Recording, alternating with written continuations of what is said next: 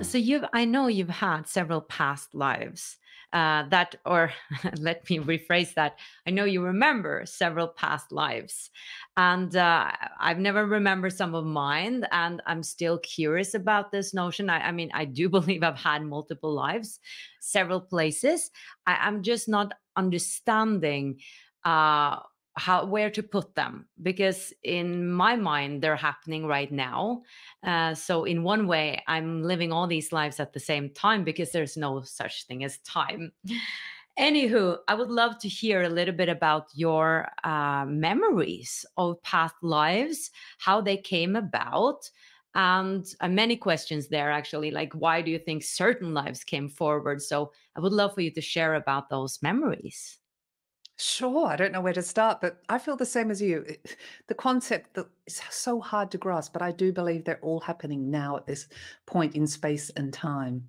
Um, I also have future memories, but I'll tell you about my most recent one. I don't even ask for these things; they just happen to me. But what I want to say, in essence, from what I've learned from all of my past lives, is they're so real and they're so vivid.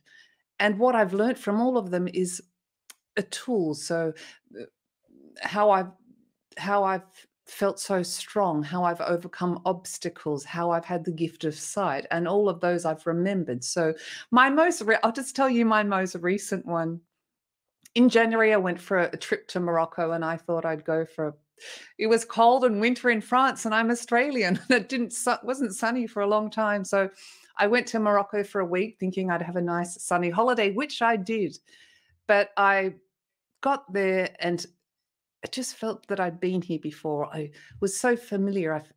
In some way, it felt comfortable, like home. I guess people have these experiences or meet people that they just know them or they just get along really well. So I walked through the souk markets in Marrakesh looking for trinkets or I don't know, something to buy as a tourist while I was shopping. And I don't whoever's been to Marrakesh, to the supermarkets, the haggling and people trying to sell you things that started driving me crazy, and there's incredible little mazes. But everything's the same. It's all mass produced, and I wanted to find something original. So about 4 hours later, I was so hot and I wanted to get out of there. And I saw this little antique shop and I thought, well, maybe they've got something special in there. And I went in there and I bought this, I think, a little copper bowl. And there was this man here in my terrible French and his terrible English. We managed to converse, and he was very sweet and he was so happy. And he said, my family's been doing this for 3 generations. We travel all across Morocco, and would you like to see my treasure trove upstairs? And I thought, well, I would have loved, I mean, I love to, but being a woman alone in a Muslim country, I felt a bit uncomfortable, but he said, come and follow me up. So we went up these little stairs, and oh my gosh, it was like Aladdin's cave. It was incredible. All the pieces he had, the jewelry, the artifacts from, it was just, and I just felt all these memories. I almost could feel all the energy of these lives of all these people. It was amazing what he was showing me.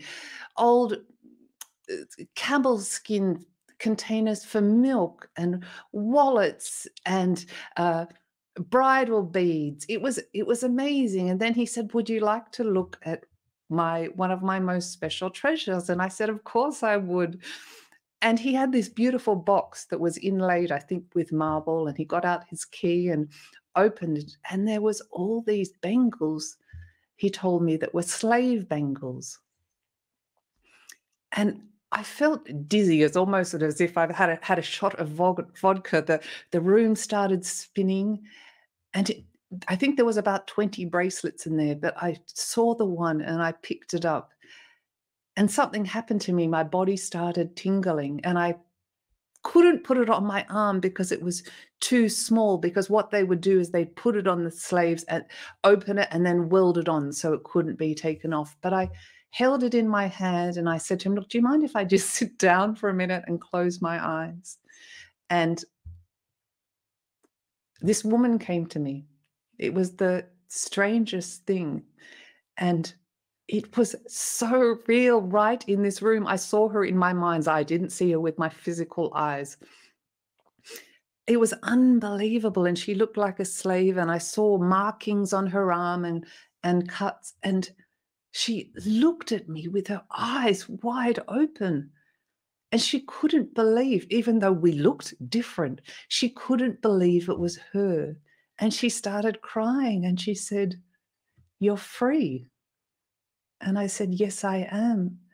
And she said, "This is so amazing. My life has been worth it. I will die in peace to think that one day I will be free." And so many more things happened. And I saw her life. I saw her beatings. I saw her rape. I saw how she was taken. Horrific life. But with past lives, you feel the emotion, you don't feel the pain. And she said, "I'm free." But I saw her so many more things happened. And then I had dreams that night. But that experience taught me about the strength and the tenacity to go on, to hope. And she was a kind person. She was a loving person despite what happened to her. And I remember she said to me, "How amazing to be able to walk alone as a woman, to be able to sit when your body is weary, to be able to drink when you're thirsty, to be able to eat when you're hungry, to say no when you don't want your body to be abused." She was so clear, all these messages. And she said, "And to clothe yourself when you don't wish to be naked." It was so profound, and her heart opened. I saw her heart and it beamed into my heart. And there was just such love there. It was really, really an amazing experience. The man continued to talk and I gave him back the bracelet. I thought of purchasing it, but I didn't want to. I will always remember that experience in my heart.